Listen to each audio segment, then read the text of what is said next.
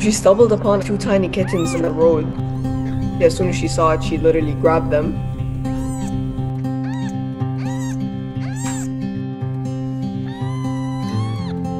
I got a call asking me if I could take them in, and I love fostering orphan kittens.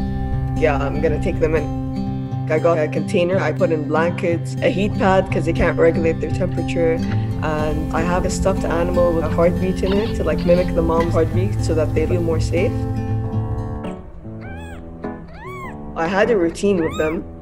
The first thing I would do is I'd wake them up by using the soft toothbrush to stimulate the mom licking them to wake them up.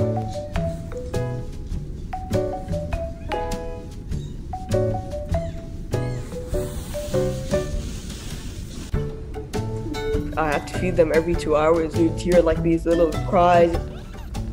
You know that there was a lot of fight in them and they didn't want to give up.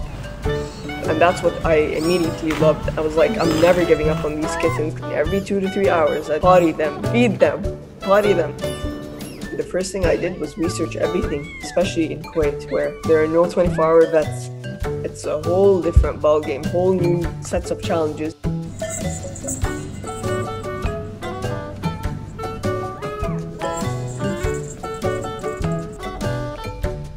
They went from being so tiny and, you know, they wouldn't even be able to move to like chaos.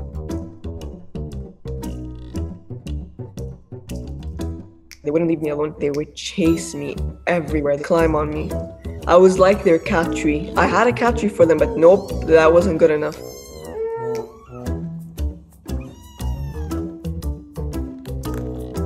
They used to just get on my shoulder and lick my hair. At one point, I just wear my bathrobe because they would like scratch, you know, try to get up me, and they would just sit on my head sometimes.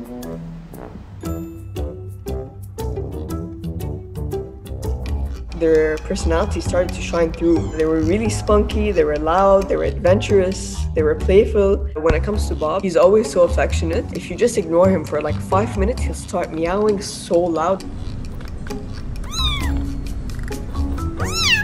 And then as soon as I run to him, I'm like, what's wrong? And he'd just look at me like, pet me. He's super clumsy and gets himself into trouble all the time.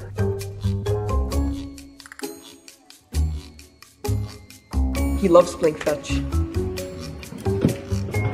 Knox, she was the louder one. She was the one that was more spunky, but then she was more calm. She would watch him do all the naughty things and just like sit there like all pretty and angelic.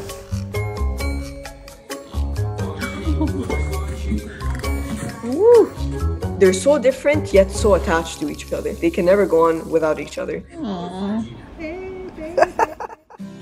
I found someone who was going to New York.